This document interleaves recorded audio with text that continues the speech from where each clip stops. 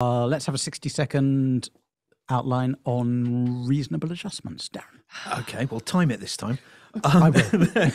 So the duty to make reasonable adjustments is something that applies when an employee's got a disability and there's something that the employer does, either in terms of its policies and practices or the way it's laid out, its working environment or the equipment that an employee's got to use, that places that person at a substantial disadvantage when compared with people who aren't disabled. And the duty is to take reasonable steps to remove that disadvantage. We're going to come back to this, I think, throughout the afternoon. So it's about removing the disadvantage that you're otherwise placing on the person with a disability. 29 seconds. Very